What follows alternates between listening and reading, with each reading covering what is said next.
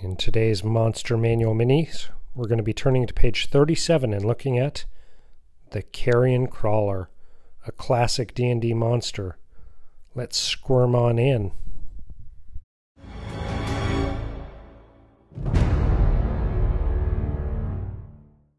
From the early editions and early renderings of Carrion Crawlers and modules and game supplements, I've always liked Carrion Crawlers as villains. In the current 5th edition, Carrion Crawlers are large monstrosities and they're unaligned. Wanting to do a mini, I checked around for a few different options and settled on the WizKids official D&D Carrion Crawler miniature to paint. So I went and picked one up. Now the monster manual shows us that their armor class is 13 based on natural armor, so pretty thick rubbery hides and some plating around their face. Average of 51 hit points. Their speed is 30 feet. Their climb is 30 feet. Strength of 14. Dexterity of 13. Constitution is really high at 16. Intelligence of 1, very low. Wisdom 12. Charisma also low at 5. They're pretty perceptive with a perception of +3. They have dark vision to 60 feet. Their passive perception is 13. Their challenge rating is 2 in 5th edition, so 450 experience points for defeating one. They do have keen smell, so advantage on their wisdom, their perception checks that rely on smell. And then of course spider climb. They can crawl or climb difficult surfaces upside down and ceilings without needing to make a check.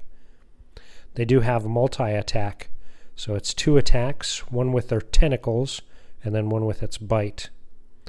The tentacles are a melee weapon attack, +8 to hit.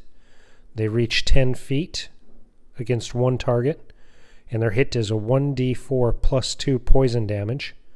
And then the target has to succeed on a DC 13 Constitution save or be poisoned for 1 minute.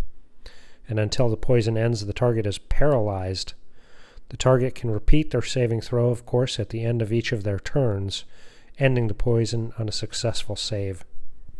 Their bite, they have a melee weapon attack of +4 to hit, and that's 5 foot for one target, doing 2d4 +2 piercing damage. So in the background, they scour around looking for basically rotten fresh flesh from carcasses and slimy bones that remain. They're aggressively attacking any creature that trespasses on their territory or disturbs their feasting. So pretty potent monster that you can put in lots of different environments. For me, as I was painting the mini, I looked at a lot of different options on how to paint this miniature. So one of the things that I really looked at was different types of grubs and underground worms that are available. And I settled on this pattern for a couple of reasons. It's got almost a tick-like coloring for the upper plates and legs, where I feel there's more like armor, and then a fleshy body that's more like a grub. And based on a lot of the images I found, the dark spots down low is kind of their guts, what's digesting and everything. And so that's how I wanted to lay it out in paint, to really make it look kind of tick-like as well as grub-like, kind of blending the two different pieces. Added in some tones with some pinks and light blues for that fleshy kind of feel, and then off-white to white. And then instead of doing a flat seal, I went with a glossy seal to make it really worm-like. The eyes in the original version, as well as the 5th edition version of the Carrion Crawler, seemed kind of like wet and moist. So that was my inspiration, and here is my Monster Manual Mini of a Carrion Crawler. Definitely a great monster that you can put in front of a lot of different party sizes and skill levels based on numbers of Carrion Crawlers and the environment. highly recommend using them in your games, especially as you are looking at challenging with beasts alone. Beasts don't pose that moral quandary that other humanoid races can, so if you're looking at just combat encounters for PCs to overcome that can have some good tie-ins to the environment, Carrion Crawlers are a great option. And because they're a CR2, basically that means 4 level 2 PCs they're a decent challenge against. So good monster with a lot of different opportunities for you to use them in games, and you can really play on those buggy aspects to kind of creep out your players and get them in the mindset of being up against such a odd monstrosity type of foe, especially if they have any fears for beetles or ticks or worms and grubs. You can really play that up, especially through your paint job in how you choose to paint the mini.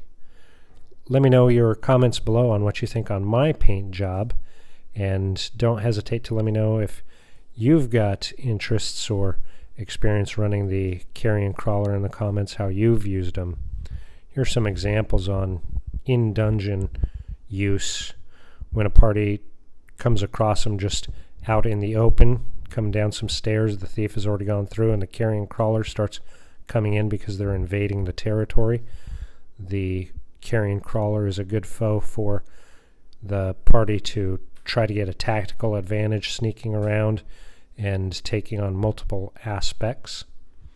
And additionally, if you've got PCs who are investigating tombs and ruins, a Carrion Crawler smelling the change of the scent of the rotting flesh sneaking up from behind from its lair, fantastic surprise opportunity. And another setting is as a kind of lower beast for a mummy or another larger, stronger opponent, the Carrion Crawler can pose as a kind of intermediary fence or wall to that main bad guy who can cast spells from a distance and keep your tanks busy up front. Good opportunity to kind of try to split the party or give multiple opponents for a stronger party. And then here is one where someone failed their deck save and fell into a pit trap with a Carrion Crawler. The other 3 party members have to figure out a way to either get down there to help fight the Carrion Crawler, lure the Carrion Crawler up, or just save their PC. So that's going to cover our Monster Manual Mini for this week, the Carrion Crawler from page 37 of the Monster Manual. I hope you enjoyed the video, and look forward to next week when we flip open the Monster Manual and cover a new Monster Manual Mini. Enjoy and have a great week. We'll see you next time. Thanks for watching our video. We hope you enjoyed it. Make sure to hit the subscribe button to help us grow. And here's another video that we feel you might enjoy.